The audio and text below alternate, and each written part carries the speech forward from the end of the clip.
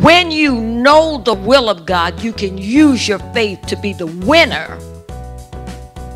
Amen. That God made you. You see, you have to understand that faith offers the tools to see victory. Because faith says that I only get what I believe. That faith is rooted in the finishing work of Jesus on the cross. So therefore, I have to hear that faith is a present tense reality of God's promises. Faith cannot be future tense.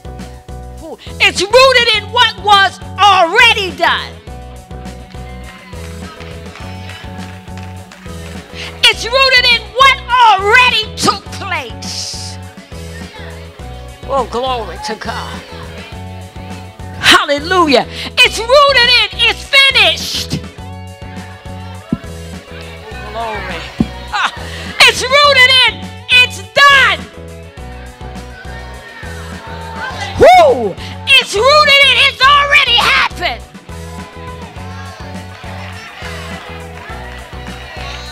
Woo!